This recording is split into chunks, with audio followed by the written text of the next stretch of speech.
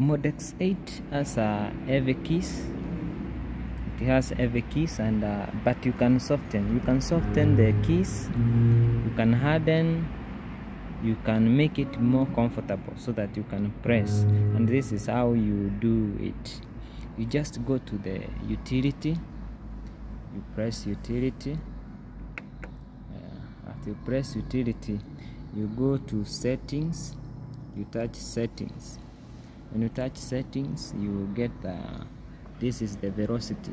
How can you change the velocity? This is the velocity. You can see that it is hard. You just press the place of the velocity. It will display. You can see there is normal, there is soft, there is wide, there is hard. So if you want it to be soft, you just press soft.